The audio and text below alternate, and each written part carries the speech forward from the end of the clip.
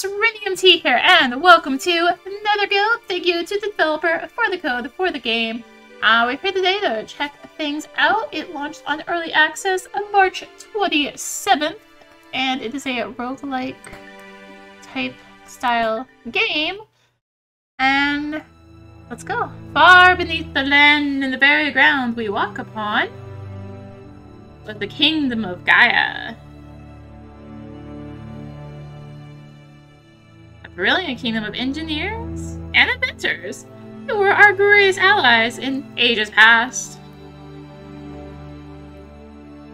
We aided each other through conquest, trade, and research. Through plague and ruin, through victory and prosperity. However, our friendship shattered once the Gaians discovered the heretical secret of immortality. This grave sin left us no choice but to steal the path to the world forever. But now there are rumors of a deadly, gruesome plague on West Knot's outskirts. Pestilent calamity that threatens to destroy our kingdom. Just 500 years after the sealing of the underworld, the king and his royal council have created the Netherguild. A guild for delving far underground. They summoned you, a noble, to assemble a team of loyal expeditionaries. Retrieve a cure from our ancient allies.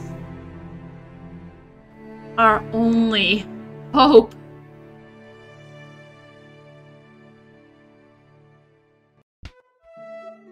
Welcome to Wesnor. The king orders thee assemble a group of expeditionaries to send deep into the world underground and fetch a cure to the ravenous and distant plague from the ancient Gaians below. In order to assemble a supply an initial crew, you've been given 75 crowns. Fair enough. You see some tutorial pops about Netherguild's gameplay and core mechanics. Learning to take about 5 to 7 minutes. Yeah. For the hold or click tutorial buttons. Holding is recommended to avoid misclicks. I prefer clicking. Tutorial is still a work in progress. Again, this is early access, but it should cover all the basics of gameplay and then some. Any feedback, please let me know. Also, please note that Netherguild saves automatically, like Iron Man mode in other games. You may save and quit at any time. First up, we should hire a few characters to go on an expedition underground. We can do that at the guild building. Welcome. Here you can hire different characters to explore the underworld. I recommend hiring all 4 characters for your first expedition. Hire. Back. Next up, we should head to the market and buy some supplies for our expedition. Oh, market. Here you can restock on supplies before you descend underground. So you can't read all the text in this, the pixely text, but I prefer readability. Market buying logs. Firewood logs are used to construct campfires. Resting and eating at campfires is the only way to heal when you're exploring underground. I recommend buying firewood logs and turkey leg before the expedition. Bye. We are now broke. So... Parsnip. Store 4 health. Additional speed lasts into your next meal. Good job! Now that we've bought some supplies in the market and hired a few characters in the field building, we're ready to head deep underground through the Underworld Gate and start making our way deep below. Alright. First exploration. Unknown standing, 1 commoner standing, minimum standing, 0. Crowds are gathered in expedition of a big event, automatically selected. For the underground for the first time. Proceed! Lucille Mines enters the entrance to a deep and ancient mine before the Gaian era and the edge of a long ancient train route. You notice what dangers may lurk here. Alright, to begin the expedition, select who goes and who stays. You drag characters from the roster to the right, automatically filling button to choose the top 4 in your roster. Pick all 4. Autofill.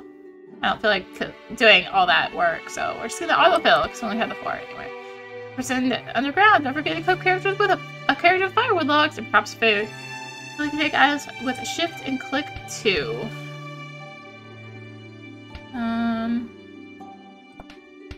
Okay. We got our items. Let's descend. Gameplay in Netherguild is divided into two parts. The first is the overworld, where you can hire characters, buy equipment, and prepare for expeditions. Second is the underground. I can't read.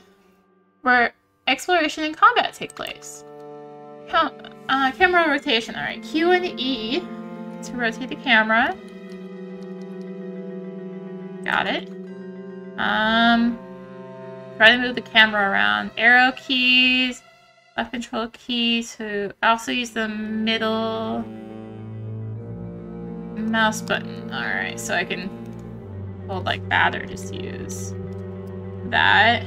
And then control key to reset the camera petition. Yes. Alright, click on tile. Try moving to it. Got it. Also use WASD keys to move around even diagonally. Then you press F to toggle whether the rest of your party follows your current character. Try it out. Move around a little bit more.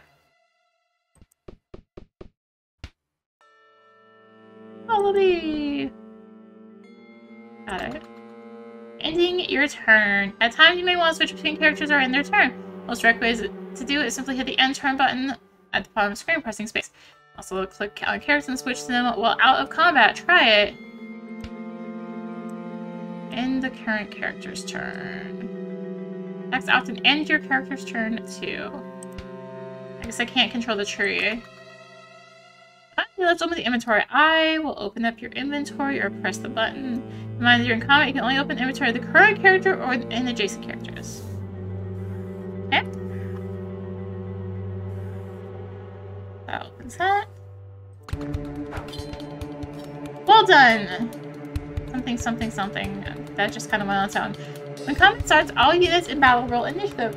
Roll initiative is a random number between 1 to 4 plus the unit's initiative stat. The higher the result, the earlier a unit moves in combat. You can check rolls by examining the dungeon log at the bottom left of the screen. Combat and abilities. Be sure to click on attacks, read the description, and aim around to see their range. What's their range? It's that. No, I can't.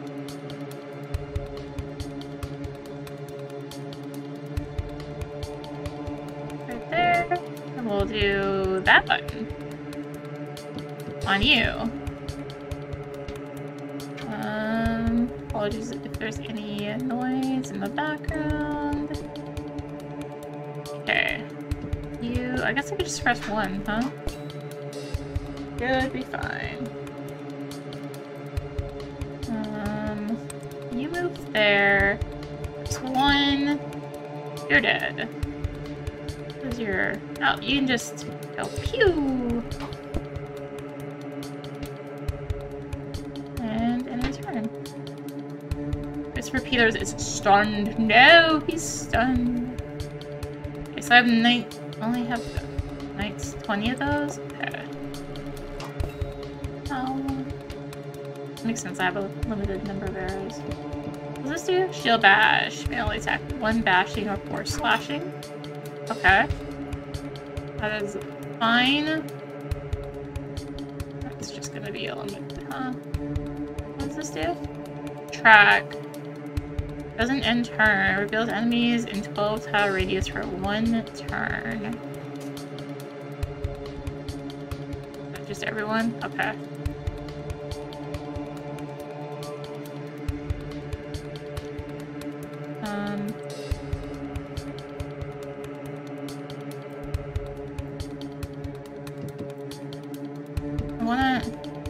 I wanna use this other... I wanna move. Oh, cooldown 2 turns. Okay, okay. I get it now. I get it now.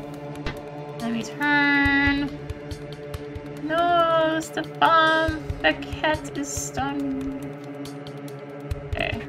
Boom. What are these bandits doing underground? Wasn't this place closed off?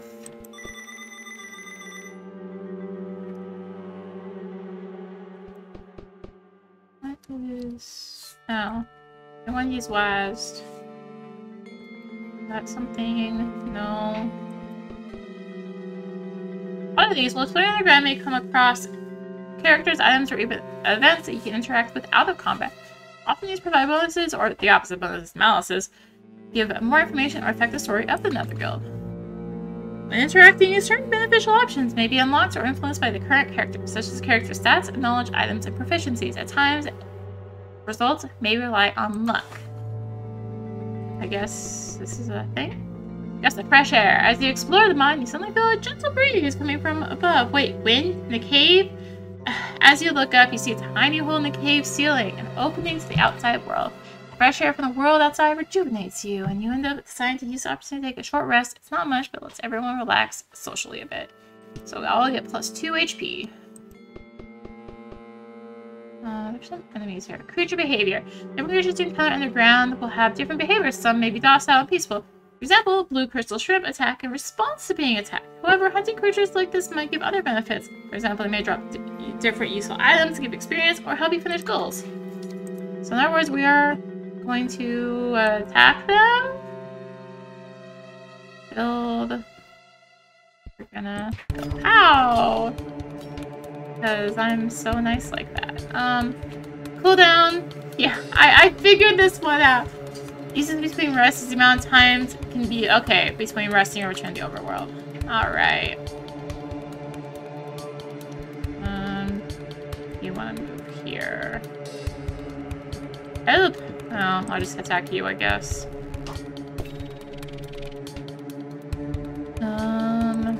You're gonna wanna go there. What? Oh. I'm like just trying to click it to attack it. It's not working!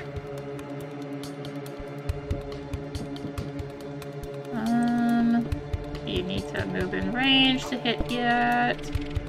Alright. Wait. Seriously? I can't hit this thing? You know it's right there? Oh, right. I did that thing again. The thing where I'm like, yeah, you can't hit it. No, I'm trying to click it. It doesn't work. It doesn't work! Okay, I can hit you now. You piercing. Please status end. Okay, so that one's dead. I'm gonna go ahead and move you up here so you can go stabby. Status end. Cool, we are out of combat. Nothing. Ooh, consume next to a built bonfire. Cool. Ascending elevators lead to descend further below to the next floor, but beware, the lower you go, the more dangerous it becomes. All characters need to stand on an elevator before you to be able to activate it. So that's the elevator. Let's... Overworld. Okay, so there's just a button if I need to go back.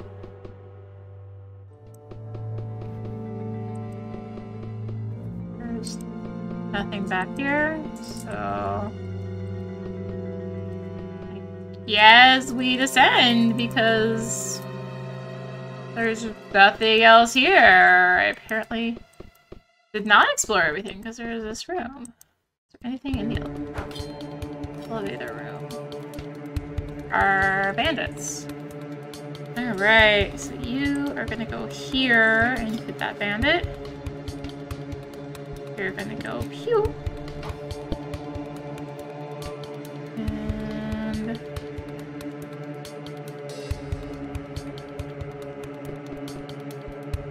you are not gonna use your good one. No, I should have hit the other one. Only overcut by 1 damage. Sure, it's fine. Yeah, one's stunned. Why would you do this?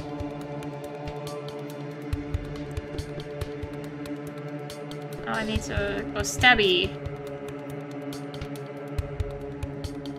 Do you do more damage? Yes, but... Oh, there is friendly fire! I've discovered a friendly fire! Help!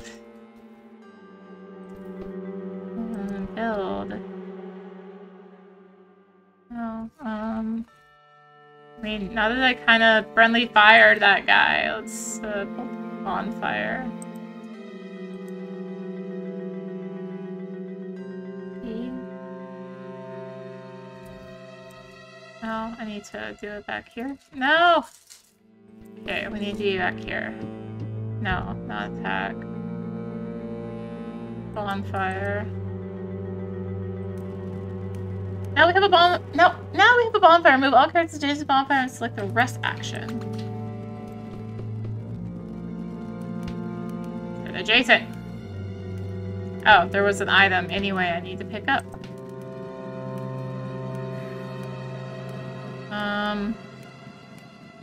Deconstruct. So I can rest. Ah, resting. Let's eat a turkey leg. Find empty stomach. Alright. So that was all my stuff. Go deeper!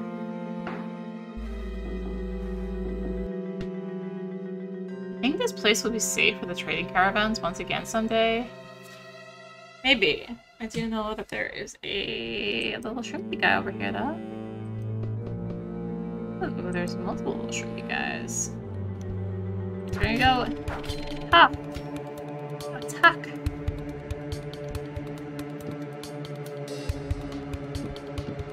Okay, I can save the use. Attack.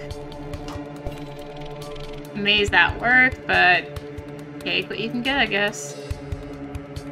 Wide arc. Okay. Stefan is there in the turn order. And attack. Okay, the turn-based roguelite is interesting. Stop stacking! I see a unit has been hit with the same status twice! In Netherguild, status effects don't stack. However, status can be lengthened. If the enemy has a 2-turn bleed and attacked by 5 turn bleed, they will now bleed for 5 turns, replaced by a bigger number. Applies the damage of status effects and their length. Okay.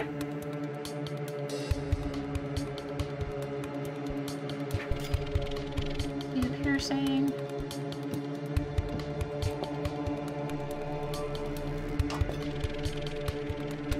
That one's dead.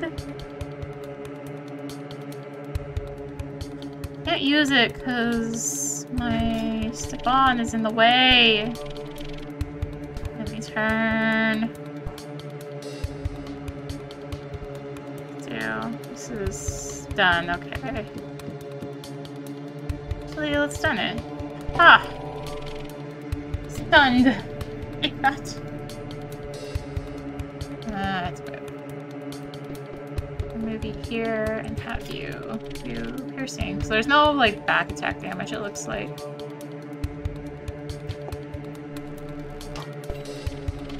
Piercing. Grief. One turn left. Oh no, I'm dying. Running away fleeing. If things get too tough and you worry about losing your characters, you can run away by having all your units far enough from combat where you can flee. Use it by pressing the flee button at the top right of your screen. A white flag.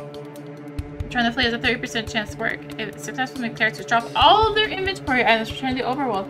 Sometimes the only option to avoid losing your characters. How about they just, like, kill the enemies and don't lose them that way? I like this option. I am kind of hurt. All fires are trained. It looks like some characters are pretty beat up. Main way to heal and restore your character's abilities and health is to build a bonfire. So you out of combat, you can build one using firewood logs. Keep in mind, bonfires require space, can't be placed on obstacles or walls. Make sure your characters have food too so they can heal and restore their abilities. If you don't have any firewood logs and you're worried about losing your character, since you're returning to the overworld by pressing the return to overworld button out of combat. Honestly, let's get these items. Take all. Oh, that's just a character. Nothing here. The grass is freaky. Okay, we're gonna go back because I was hurt. First, you emerge to see a huge crowd waiting for your turn. They shower you with gifts, and you spend the day sharing tales about the mines and your adventures. +1 noble standing, +1 commoner standing. Another convoluted, bustling bazaar. Deep within, you find a smith to whom you sell the silver ingot you found and receive 10 crowns. Use the manager guide's inventory as warehouse unlocked. Inventory as well as discarding unnecessary items. Armory unlocked. These purchase additional equipment, weapons for your expedition members. So armory, I only have 30 crowns though. That's proficiency, requires no proficiency to use.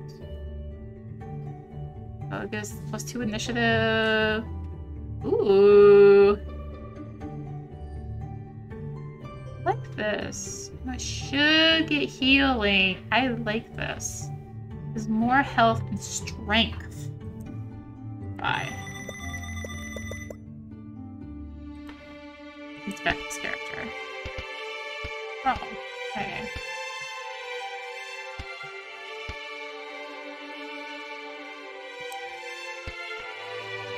But cool.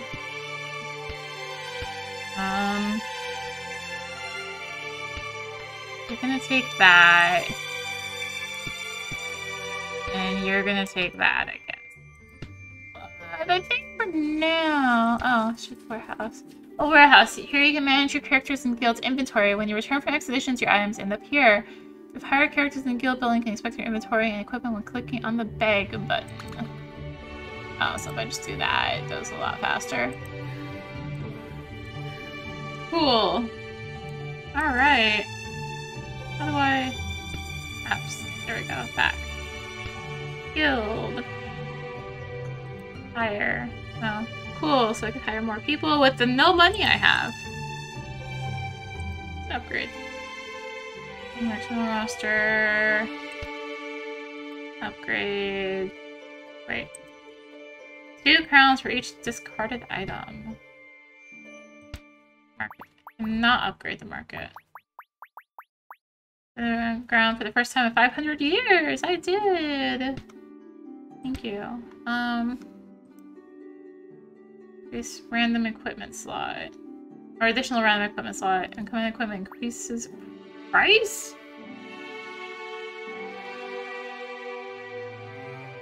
Okay. Well, that seems nice too, but I'm actually broke. So I think that will do it for now though. That was Netherguild. Show some random runs. We'll see. See how it goes. Again, this is an early access. Again, thank you to the developer for the code for the game. So, thank you for watching. If you enjoyed the video, consider liking, commenting, and or subscribing if you really enjoyed. Consider supporting the channel. All support really helps to keep being content like this and more. And links for that in the description below, along with links to me on social media. So thank you again for watching, and until next time, this is rinimt signing out. Bye!